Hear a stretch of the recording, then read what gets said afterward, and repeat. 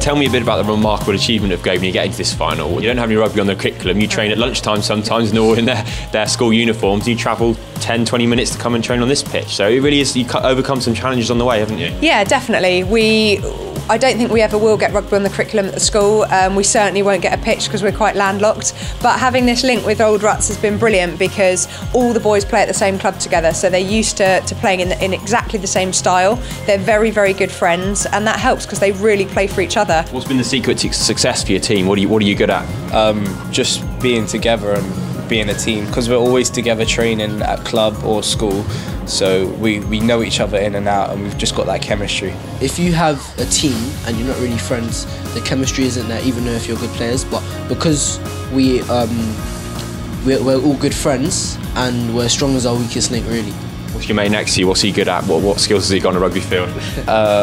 Messing up stuff sometimes, but nah, he is good. He's a good tackler. He's got good vision, but yeah, he's good.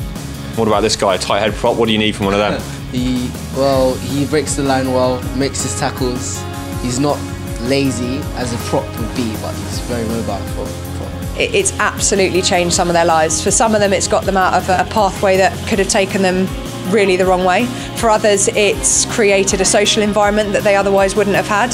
Some of them stayed in a hotel for the first time when we went to the semi-finals. So it's really opened their eyes up to a completely different world, I suppose, especially going to some of the schools that we've gone to, and we've seen some of the facilities. I think they've been at Graveney and they've just always thought that other schools are just like Graveney. And to go to a school where they've got probably a third of the number of kids, but 30 times the amount of facilities is, I suppose what I like is that they don't take it negatively. They don't start moaning and whinging that we don't have this and we don't have that. They just simply say, well, isn't it great that we're doing what we're doing with what we've got? I've been playing it for about 3-4 years now, and it's helped me a lot. Confidence and just making friends as well. I made so many friends, and yes, I don't know what I'd be doing if I weren't playing rugby.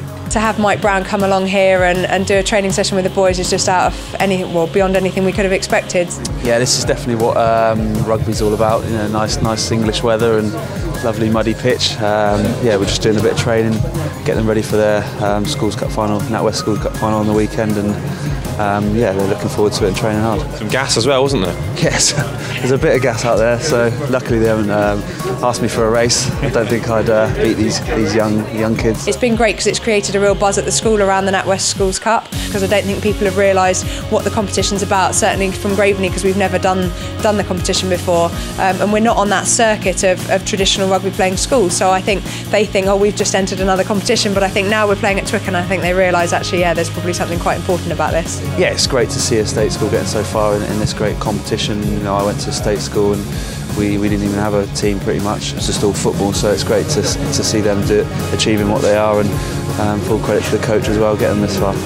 He's full of pace, full of running, and they're on their way to Twickenham now, surely. The boys have improved so much with each game, and they've worked on the things that haven't gone well, and they've kept doing the things that have gone well, and it's just meant that their performances have improved every single match. From what I've seen in their highlight reel that I got shown earlier, with the gas they've got and the natural ability they've got there, they can push any team, so hopefully it's a dry weather day for them, because I think, you know, they can cause some serious damage. I mean, we've overcome some huge obstacles.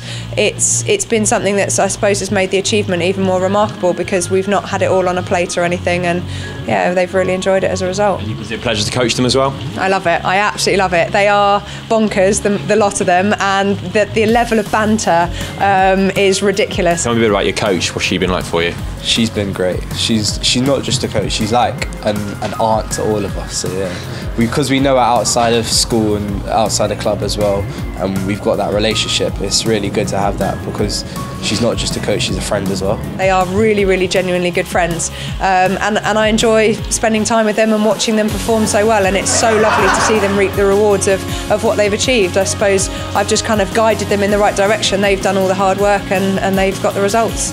And they'll be heading to Twickenham